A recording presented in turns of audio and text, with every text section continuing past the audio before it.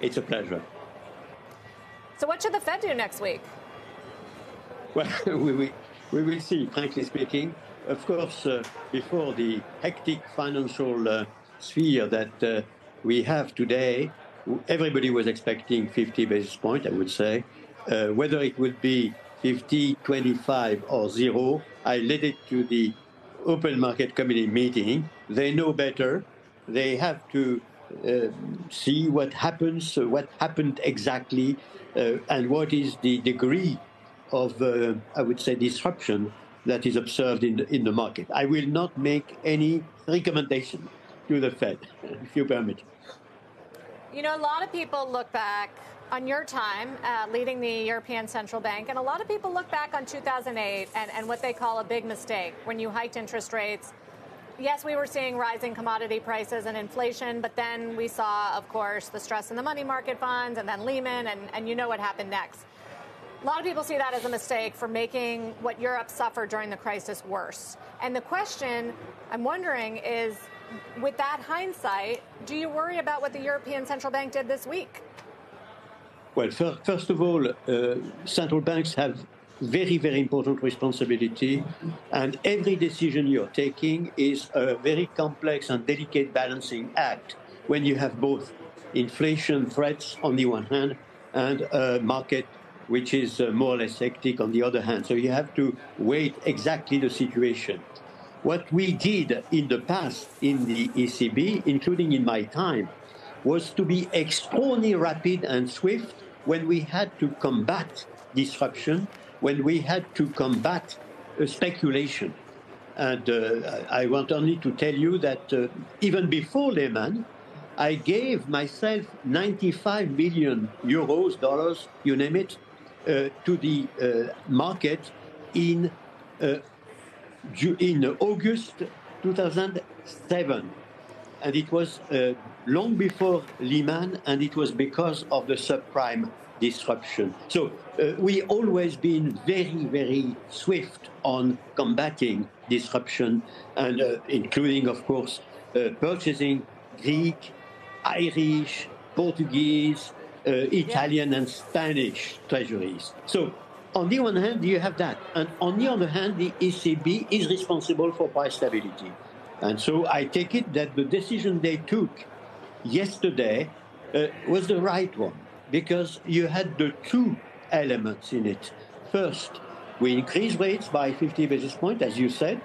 On the other hand, we are not anymore explicitly mentioned what we will do in the future. No more explicit, precise forward guidance. Right, they took guidance, yeah. And that is a big change.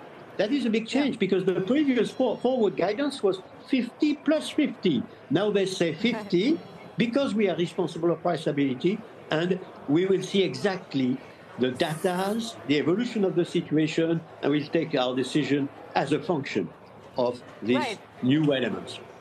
So on the evolution of the situation, given your pretty intimate knowledge of the European banking system, what do you think happens here to Credit Suisse, and how does it reverberate through the system?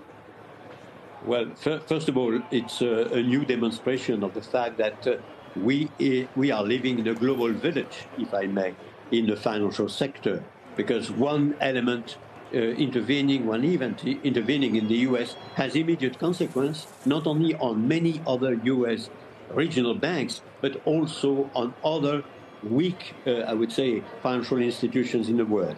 So that is really, that calls for great vigilance. Vigilance is of the essence. No complacency on any kind, including in applying by the rule, applying by the, I would say, so-called Basel rule. As regards the Credit Suisse, it was obviously the weakest bank in Europe. Not too surprising that they are on the spot now. I hope very much that appropriate solution will be found out as rapidly as possible, both for the European, I would say, assets of Credit Suisse, and also for the U.S. assets of Credit Suisse. We will see how it moves. What is clear is that the Swiss central bank was extremely rapid, also as the Fed has been, on trying to be as helpful as possible. But it is not a definitive solution.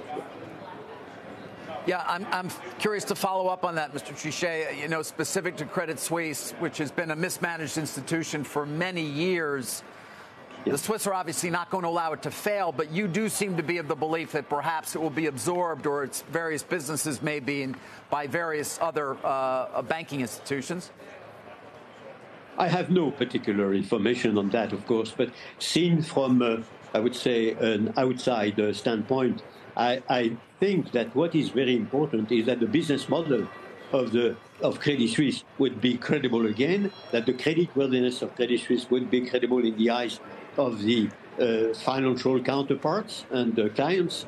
And that, of course, calls for some changes, because, as you said, Credit Suisse has been the weak institution in Europe and in Switzerland. Don't forget that Switzerland is not part of the euro area, not part of the European Union. So we are in a domain where the responsibilities are clear from that standpoint. But we knew that Credit Suisse had problems, and I hope very much that appropriate medium-long-term solution would be found out. Yes, indeed.